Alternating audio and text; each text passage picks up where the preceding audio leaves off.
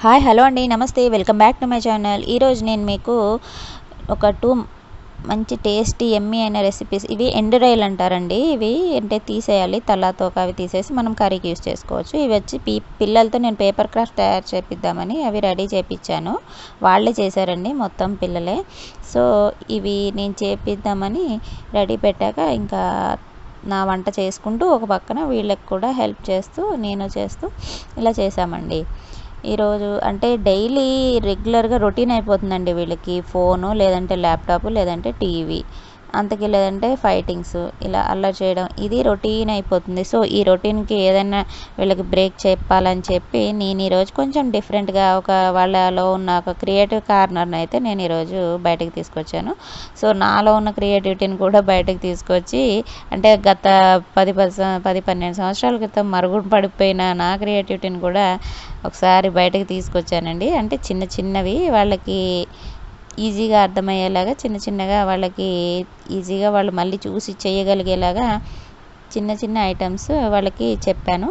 So వాళ్ళు పేపర్తో ఈజీగా చేయగలిగేవి చెప్పాను అనమాట. సో అవైతే చూసేయండి. ఇవి మనకి స్ప్రింగ్స్ లాగా, అంటే మనకి డిఫరెంట్, అంటే ఇవి ప్రస్తుతానికైతే ఇంట్లో ఈ పేపర్స్ ఉండడం వల్ల వీటితోనే చేసామండి. ఇవి కలర్ పేపర్స్తో చేస్తే చాలా బాగుంటుందండి. ఇవి మనం హారిజాంటల్గా కానీ వర్టికల్గా కానీ హ్యాంగ్ చేసుకుంటే, అంటే ఇది వరకు ఇంట్లో కానివ్వండి, ఏదైనా స్కూల్ పార్టీస్కి కానివ్వండి, ఇలాంటివి తయారు చేసి హ్యాంగ్ చేస్తూ ఉండేవాళ్ళం.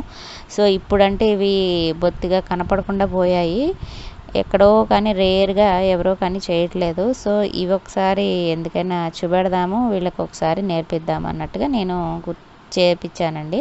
చూస్తున్నారు కదా, ఇవి మనకి కలర్ పేపర్స్తో మనకి హార్ట్ షేప్స్, ఇలా డిఫరెంట్ షేప్స్లో అయితే పేపర్ని ఫస్ట్ కట్ చేసేసుకొని ఇలా రెడీ చేసి పెట్టుకున్నాం అనుకోండి. ఇలా స్టిక్ చేయాలన్నమాట, రెండు వైపులా కూడా 2 పీసెస్లా చేసేసి స్టిక్ చేస్తే మనకి అంటే ఒక 3D ఎఫెక్ట్లో మనకి ఎంబోజ్ అయినట్టుగా మంచిగా కనపడుతుంది అనమాట. ఇవి ఇంకా లాస్ట్లో కూడా ఇంకొన్ని యాడ్ చేశానండి. డెఫినెట్గా చూడండి ఈ వీడియో లాస్ట్ వరకు, అయితే మీ అందరికీ కూడా తప్పకుండా నచ్చుతుంది. ఓకేనండి.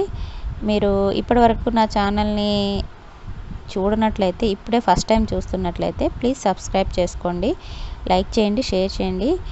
తప్పకుండా లాస్ట్ వరకు ఈ వీడియోని అయితే చూడండి. Don't miss this. ఇప్పుడైతే నేను వచ్చేసి నెక్స్ట్ అది అయిపోయిందండి ఒక క్రాఫ్ట్. ఇది వచ్చేసి కర్రీ చేస్తున్నాను.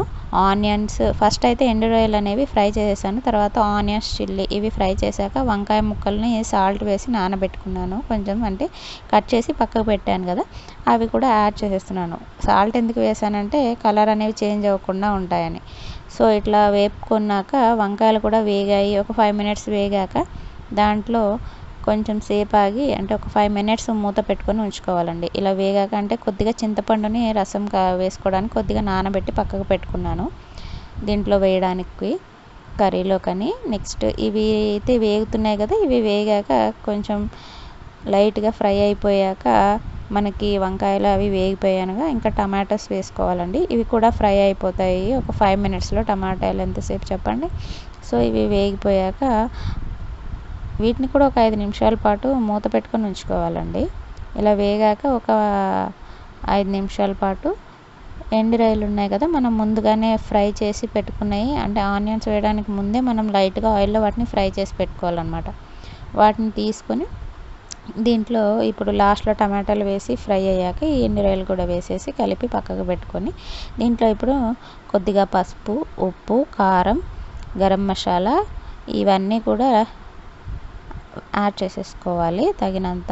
సరే ఇప్పుడు మనకి టేస్ట్కి తగినంత, మనకి ఒకళ్ళు ఉప్పులు కారాలు ఎక్కువ తినేవాళ్ళు అయితే ఎక్కువ, తక్కువ అయితే తక్కువ, ఎవరికి తగ్గట్టుగా వాళ్ళు వేసేసుకొని సరిగ్గా సరిపడినంత వేసుకొని అది కొంచెం వేగుతూ ఉంటుంది. సిమ్లో పెట్టేసుకొని వేగనివ్వాలండి. ఈ లోపు మనం చింతపండు ముందుగా నానబెట్టి ఉంచుకున్నాం కదా, ఆ చింతపండు రసాన్ని అయితే తీసుకుందాము. ఇది వేగుతుండగానే కొంచెం ఆ చింతపండు రసం కలిపేసుకోవాలండి, వేసేసుకోవాలి. అవి వేగిపోతాయి కదా, ఈ లోపు వేగాక ఈ చింతపండు రసం వేసేసుకొని సరిపడినంత వేసుకొని మూత పెట్టేసుకొని ఉంచుకోవాలండి. అంతే. అలా అవి వేసుకొని ఒక 10 నిమిషాలకి ఉడికిపోతుంది కదా. ఇలా ఉడికిపోయాక దాని మీద దాని మీద కొత్తిమీరతో గార్నిష్ చేసుకుంటే, అంటే ఎగ్స్ వేసేసుకొని ఒక 5 మినిట్స్ ఉంచుకొని ఉడికాక కొత్తిమీరతో గార్నిష్ చేసేసుకుంటే మనకి ఈ కర్రీ అనేది అయితే రెడీ అయిపోతుంది వేడివేడిగా.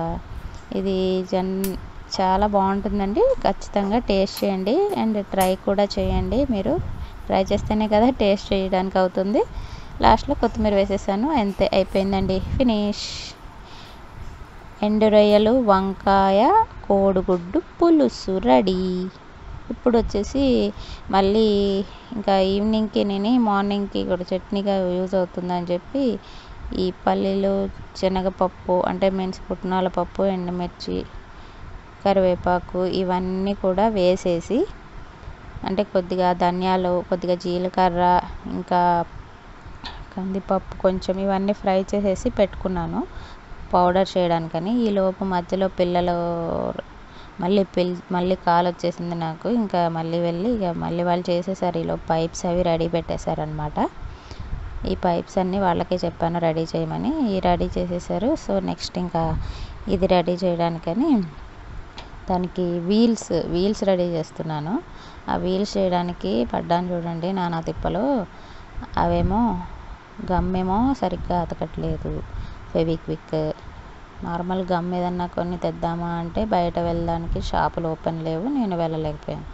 సో ఇంకా ఉన్నదాంతోనే సరిపెడుతూ ఎట్లాగట్లా డక్కా ముక్కిలు తింటూ మొత్తానికి ఆ వీల్స్ అయితే రెడీ చేశాను. వీళ్ళు లేదంటే ఇంకా నన్ను ఊరుకొనిచ్చేటట్లేరు. చేస్తానని చెప్పి అన్నాను పొద్దున్న. ఇంకా అందుకని ఇంకా తప్పలేదు. సో ఇంకా ఫస్ట్ అయితే వీల్స్ అనేవి రెడీ చేసి పెట్టుకున్నాను. రెడీ చేసేసి ఇంకా నేను మళ్ళీ ఇవి అతికించేస్తూ కొంచెం స్టిక్ చేస్తూ ఇక మధ్యలో మళ్ళీ నాకు నా ఫ్రై పౌడర్ ఒకటి ఉంది కదా, మనం ముందుగా చేసుకున్నాం కదా కర్రీ, ఆ కర్రీలోకి పౌడర్ అయితే చాలా బాగుంటుందండి.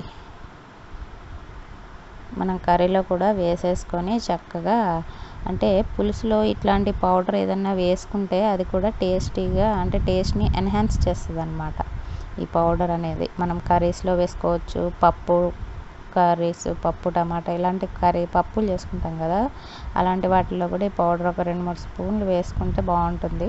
ఇన్స్టెంట్ చట్నీలా కూడా మనం దీన్ని యూస్ చేసుకోవచ్చు. కొద్దిగా వాటర్ కలిపేసి అప్పటికప్పుడు మనకి చట్నీలాగా ఇడ్లీ, దోశ, ఊతప్పం వీటిలోకి కూడా చాలా బాగుంటుందండి. డెఫినెట్గా ట్రై చేయొచ్చు అందరూ కూడా. ఇంకా వీల్స్ అయితే చేసేసాను. ఇంకా ఈ ప్రాసెస్ అంతా కూడా చూసేయండి. ఇప్పుడే కనుక నా ఛానల్ని మొదటిసారి చూస్తున్నట్లయితే మీరు తప్పకుండా సబ్స్క్రైబ్ చేసుకోండి. Don't miss this and please do subscribe my channel. Please watch full video. Thank you so much.